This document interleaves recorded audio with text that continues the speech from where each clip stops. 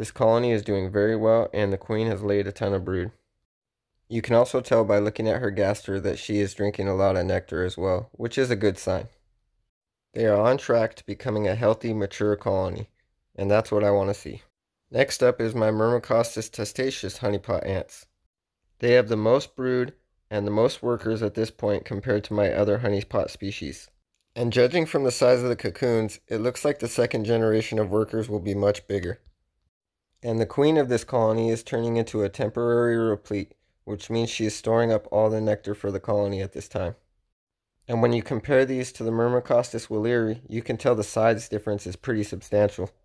And this is the first time I've ever seen this. They actually made a mound around the opening to the outworld. And the last honeypot on today's update will be my favorite one, Myrmecostus mendax. It's hard to tell how well this colony is doing because the queen likes to hide and she likes to hide all the brood with her.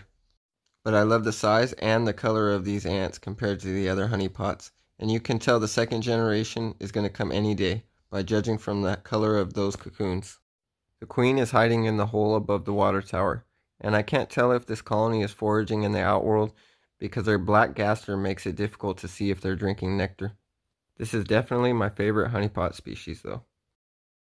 Next up will be my Camponotus fragilis. We haven't checked on this colony since me and my daughter moved him into the tar heel ant's nucleus nest.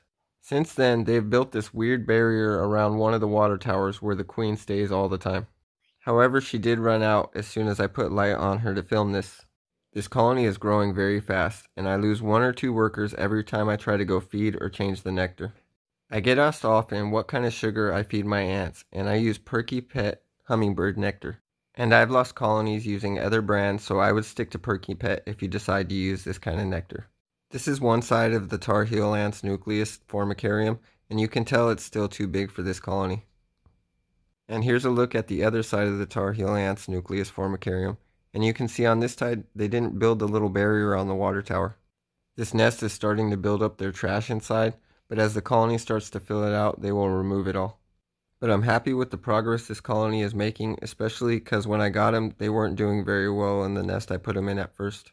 And if you're a beginning ant keeper, I really suggest this species because they're very easy to take care of and very forgiving of mistakes. Next up is my Camponotus vicinus. Not much has happened with them since my very first video. They're about the same size and they're growing very slowly. But that's okay, I do like to have some colonies that don't grow very fast. And this colony is starting to produce bigger workers now. They do make a mess of their outworld though. I'll never get that red out. The next colony we'll be updating today is my Camponotus CA02. These look very similar to Vicinus, but they have very different behavior patterns. They are very active and the queen produces brood much quicker than Vicinus. There is also a substantial size difference between these two species, but you can't tell because she only has her first workers right now. And they don't really make a big mess of their outworld. Thanks for joining me today, guys, and I'll see you guys on the next episode of California Ant Keeper. Please subscribe.